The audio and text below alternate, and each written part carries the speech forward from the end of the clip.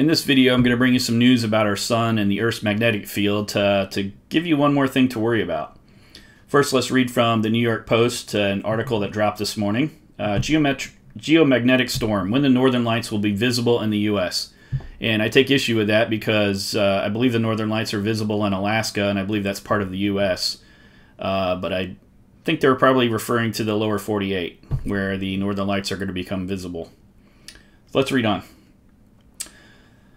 The NOAA believes the lights could reach a level 3 out of 5 on a geomagnetic storm severity scale. A solar storm impacting Earth is expected to briefly interrupt some communications and put on a dazzling display of the northern lights from coast to coast through Friday. The National Oceanic and Atmospheric Administration Space Weather Prediction Center has issued a geomagnetic storm warning and expects North America to see the greatest effects on Thursday, but warns any day through the end of the work week could be impacted. At a level 3, NOAA warns power grid fluctuations can occur, satellite irregularities are possible, and radio and GPS signals may temporarily fail or become weak. If you're an astronaut, you have to pay attention, and if you are an airline crew, that does a whole lot of polar routes. In terms of actual light radiation effects for the general public, there are very few, said Dr. Laurel Rachmeller, the head of the Solar and Terrestrial Physics section of NOAA's National Centers for Environmental Information. Pretty. Impacts are expected to remain north of the 50 geomagnetic latitude, and NOAA says an aura may be seen as far south as Pennsylvania, Iowa, and northern Oregon. The best times to view the aura will be between 11 p.m. and 4 a.m. on Wednesday and Thursday nights. Major cities included in the potential viewing zone include Seattle, Minneapolis, Milwaukee, Green Bay, Detroit, Syracuse, New York. Space weather experts warn the event could be strong and seen by more residents than a typical event due to the sun's synchronized release of clouds of plasma and electrically charged particles. The first in a series of eruptions is thought to have left the sun on August 14th and traveled at a rate of around 1 million miles per hour towards Earth. Since there were 2 eruptions and the second largest episode overtook the first in space, the event is known as a cannibal coronal mass ejection. NOAA's GOES-18 satellite solar ultraviolet imager, which helps forecast space weather, also captured eruptions leaving the sun on August 15th and 16th. The orange-red image above measured plasma at 50,000 degrees Kelvin in the sun's atmosphere. The last light show created by a solar storm over North America happened around July 19th. The aurora was so bright that photographers captured the colorful show even in the heart of Seattle, where light pollution typically mutes visibility. NASA says the current solar cycle, activity is expected to ramp up until the next solar maximum is reached around 2025. A typical solar cycle lasts about 11 years as the sun's magnetic fields completely flip, impacting activity on the star's surface. And the reason that this is so important is that this is all an effect of a solar radiation and the Earth's magnetic shield that we basically have from our magnetic field, our geomagnetic field around the Earth. Of course, you want to know more information about this, so let's turn to, I want to put you to some other YouTubers. It's called Suspicious Observers. And they've been on YouTube for a very long time, I believe about 11 years. They constantly report on the weakening magnetic field with the Earth, and that the poles are moving around, and they're moving at a much faster rate now. And they monitor sun activity, basically coronal mass ejections, and they're reporting that they're watching for a very serious event, which is a switch in our magnetic poles. And that typically can take hundreds, if not thousands of years to happen in that transition, and we actually get multiple poles during that time of that switch, and it causes all kinds of problems because those poles are fighting with each other, and they basically allow openings in our geomagnetic shield that blocks a lot of the sun's activity.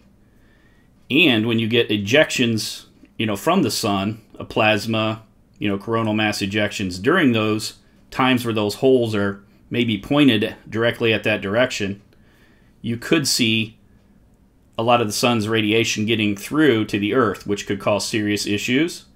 And if we experience that flip, it's going to cause a whole bunch of issues for life on Earth. Basically, everything magnetic, everything electronic, human beings, animals, plants, fish, everything. So let's watch a little further by watching a video from Tech Insider. Now, this video is about 4 years old, but it's going to tell us a little bit more about our weakening magnetic field and the apparently inevitable magnetic polar flip. Earth doesn't always just have a single magnetic north and south pole. Evidence suggests that for hundreds to thousands of years at a time, our planet has had 4, 6, and even 8 poles at a time. This is what has happened when the magnetic poles flipped in the past. And when it happens again, it won't be good news for humans. Now you might think that 8 poles must be better than 2, but the reality is that multiple magnetic fields would fight each other. This could weaken Earth's protective magnetic field by up to 90% during a polar flip. So think about that, up to 90% of our protection would be gone, and then if you have a coronal mass ejection and you know, plasma and stuff hits at that point, if it's aimed directly at us from the sun, you know, when that fires off, it comes right at us and it hits one of those weak spots that's 90% reduced, then that's where you get, you know, people would be actually severely burned and everything else like that, that are in the direct path of that. You could literally have a scenario where it scorches the Earth, and you know, we lose that barrier and go to this state of being in a flip. You know, we're basically, our guard is down, and it's always changing and it's moving around the Earth, and it would be difficult to protect any one area. And there's all kinds of effects and stuff that take place. Let's listen further. Earth's magnetic field is what shields us from harmful space radiation, which can damage cells, cause cancer, and fry electronic circuits and electrical grids. With a weaker field in place, some scientists think this could expose planes to higher levels of radiation, making flights less safe. This could also disrupt the internal compass in many animals, which use the magnetic field. You think about the pole flip, like, you know, birds, you know, can fly south in the winter and all those kind of things, where they're using basically where the poles are as kind of their own internal GPS. And if that gets screwed up, you could literally have animals going in the wrong direction, because if the poles flip, they're heading south and they're actually heading north. All those kind of things happen where, you know, think about if our GPS goes out, if you're out trying to find your way around and all of a sudden your phone doesn't have a signal, or your phone experiences its own blackout and your GPS isn't working, then you could be completely lost and have no idea where you're at. And it's not like these birds are going to stop and ask directions. So we can see what kind of problems that could cause. For navigation. Even more extreme, it could make certain places on the planet too dangerous to live. But what exactly will take place on the surface is less clear than what will undoubtedly happen in space. Satellites and crewed space missions will need extra shielding that we'll have to provide ourselves. Without it, intense cosmic and solar radiation will fry circuit boards and increase the risk of cancer in astronauts. Our modern way of life could cease to exist. We know this because we're already seeing a glimpse of this in an area called the South Atlantic Anomaly. Turns out, the direction of a portion of the magnetic field deep beneath this area has already flipped. And scientists say that's one reason why the field has been steadily weakening since 1840. As a result... So think about that. The field has been weakening since 1840, and it's just going down, going down, going down. And that's why we're experiencing, you know, the northern lights is an effect of solar radiation hitting, you know, that shield. And when you see that come really far south to hit the lower continental United States, that means there's an intense, you know, amount of solar radiation hitting in that area to cause that. The Hubble Space Telescope and other satellites often shut down their sensitive electronics as they pass over the area. And astronauts on the International Space Station report seeing a higher number of bright flashes of light in their vision, thought to be caused by high-energy cosmic rays that the weaker field can't hold back. Since experts started measuring the anomaly a few decades ago, it has grown in size and now covers a fifth of Earth's surface, with no signs of shrinking anytime soon.